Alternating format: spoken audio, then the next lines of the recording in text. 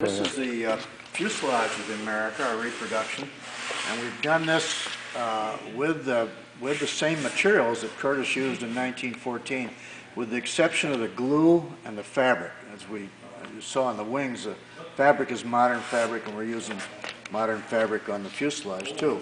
Originally, this fabric, the Stitz polyfiber from Consolidated Coatings, our good friends, was silk. And we thought that would be a little bit expensive if we tried to do it with silk. And this, of course, is much stronger, and it gives you a good feeling in a wooden airplane. It's virtually fireproof, too, so that's another great feature.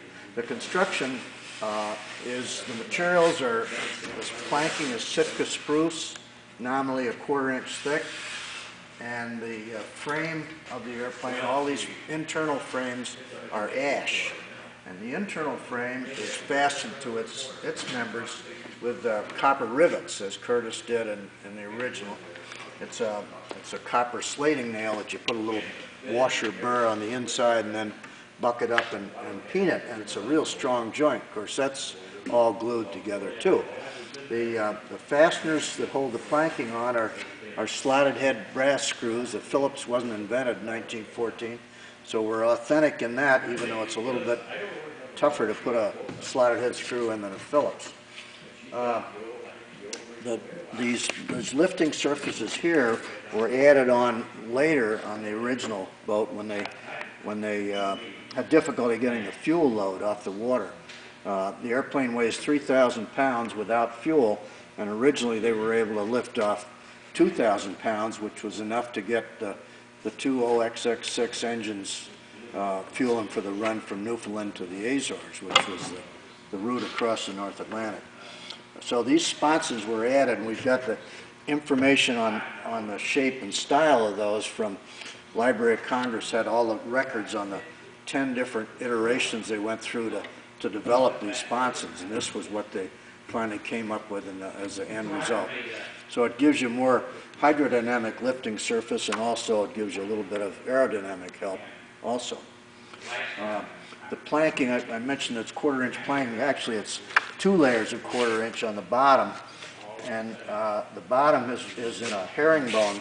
The inner layer is in a herringbone pattern, which you can see in the sponsons, because that comes out from as one piece with the hull.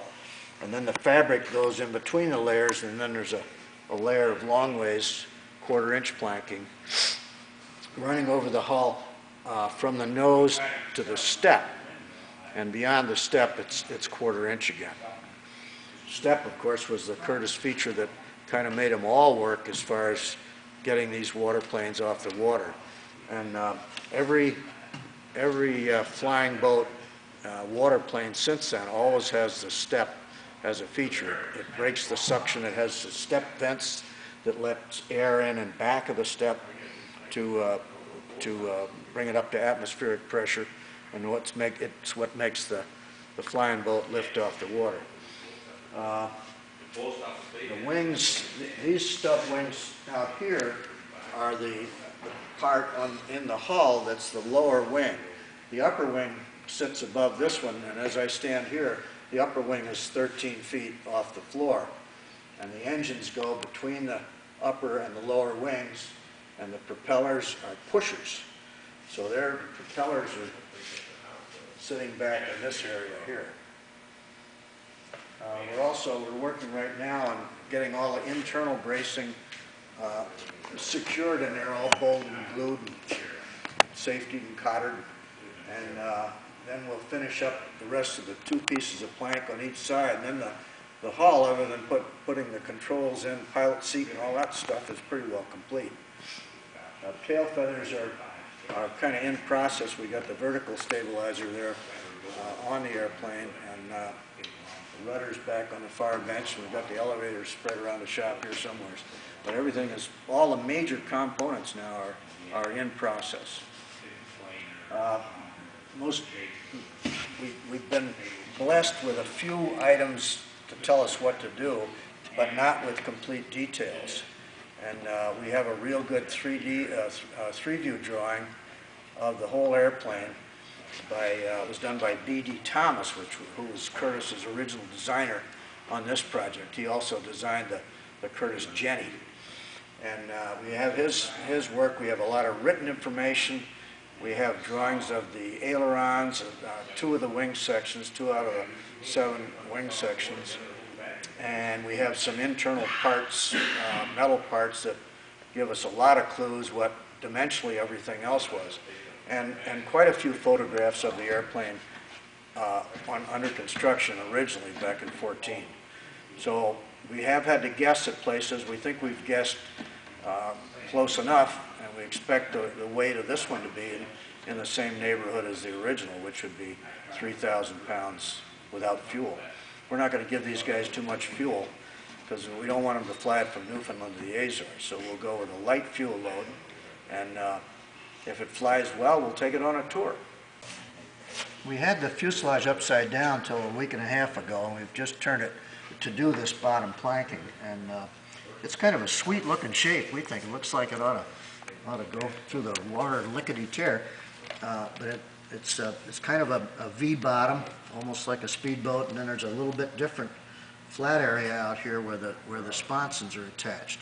It has a substantial rub rail there for pulling it up on the beach up here, and from a distance it doesn't look like there's any blemishes in it. How long did it take you to plank the bottom, Art? That was about a 3-week operation. We actually did the inner layer, which is the diagonal herringbone layer.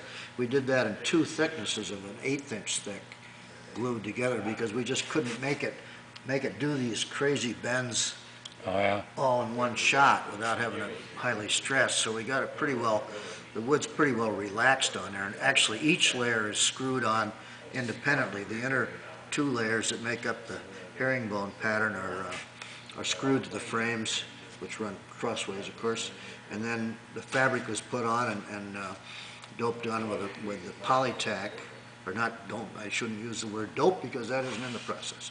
But anyway, it's polytacked onto the bottom, and then the second layer is put on with brass screws again, and those screws filled, and all the gaps between the seams are all filled, and it's all sanded. It's really ready for its final coat of paint. The fabric will continue on over the whole airplane as they did originally. So we'll make a nice looking seam along here, which hopefully won't even show, and then that fabric will get the same treatment as the wing fabric. The wings with the same fabric, and then it gets the bright red paint over that. What kind of wood was used in the bottom? The bottom is Sitka spruce. This center rail is ash, and all the framing in the airplane is ash. The steering wheel pretty well complete, but we haven't installed it. Go ahead, steering. And we got the pilot's seat in there. You might want to peek down in there and see that. There's a backrest for them. We've got these seats kind of fit to the size of our guys that are going to fly this coming September. Curtis and his people weren't quite as hefty as our guys today, so we did have to make some adjustments as to where we put the seat back and the control wheels. But it's basically the same control setup they had originally. You might want to take a closer peek at this. You can see how the inner layer of planking goes, because that's what shows in the sponson area here.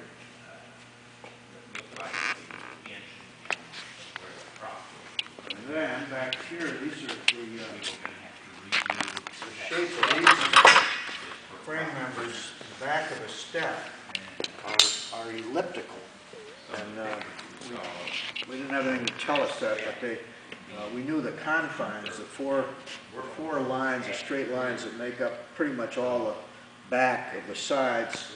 So you got 2 straight lines on the side, 2 straight lines in the top, until it starts going uphill, and then the bottom center is a straight line from the step to the tail.